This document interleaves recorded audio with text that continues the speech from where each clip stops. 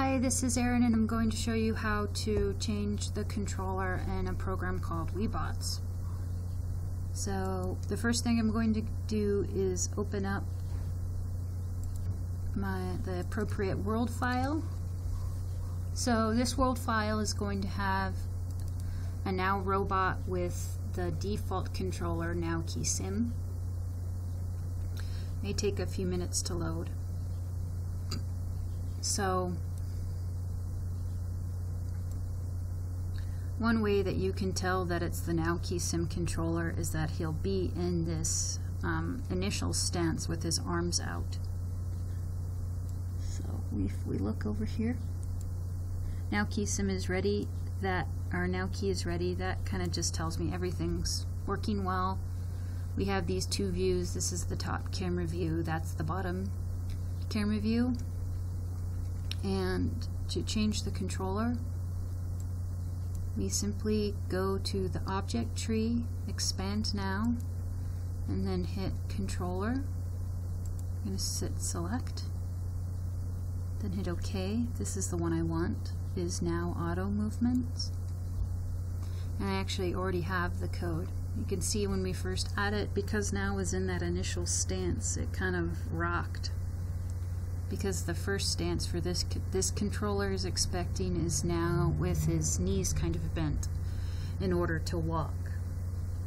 So he is going to walk forward, and I'll show you where that happens in the code. It's quite a long piece of code. It's in C. So I just have a for loop that now will pause. He'll walk forward and then he pauses. This pause makes it so that the action is completed, because without it he would just do all of these. He would walk forward and wave at basically the same time. I mean, it is sequential, but it would be at the same time. Then the next part is now it waved his hand. Now I'm going to make him move forward, and this didn't work exactly right. Sometimes I don't know why. The program is a little bit slow. It could be because I'm doing this screencast, but we'll see if it works. So I'm going to press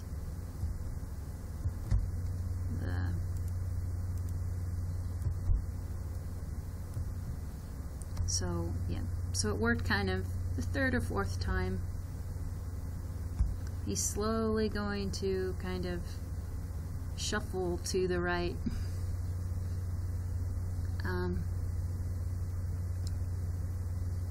He does about 2 steps. I can interrupt it and make him do the next command, which I'm going to have him wave now. And it's supposed to read in when it does that. That's the ASCII key for, I think, the left arrow key, and now we want it to take the input.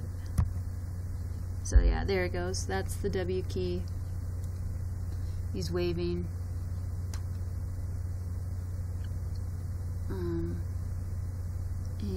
the other thing I can do is do a shift and a turn. So I might have to. So that is the shift and turn. I'm not sure why it's not accepting the. So this is him turning 120 degrees to the right. So that's just a little demo. I can show you the.